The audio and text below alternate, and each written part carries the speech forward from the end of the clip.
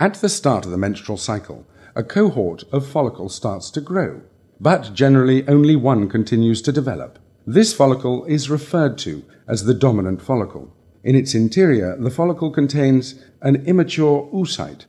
This follicle increases in size by 1 to 2 millimeters per day. The follicle produces estrogen and causes the lining of the uterus, the endometrium, to thicken. Around day 12 to 14 of the cycle, the follicle has grown to the size of about 21 millimeters. The rupture of the follicle ensues, which is called ovulation, and the mature ovule is released. The fallopian tube's fimbriae move towards the ovary and catch the oocyte that stays near the ampullary zone of the tube, waiting to be fertilized.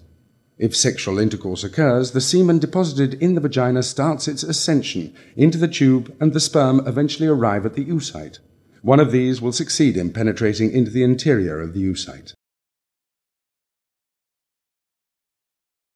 One day following fertilization, a cell with 2 nuclei is observed, at which point in time it is called an embryo, and it begins to divide itself.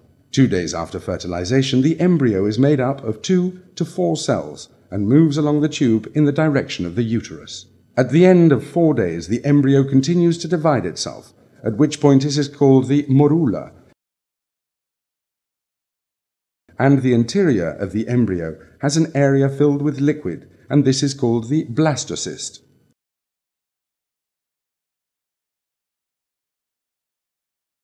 The blastocyst migrates to the uterus and sheds the surrounding membrane, process of hatching, and the embryo begins to implant in the endometrium of the uterus.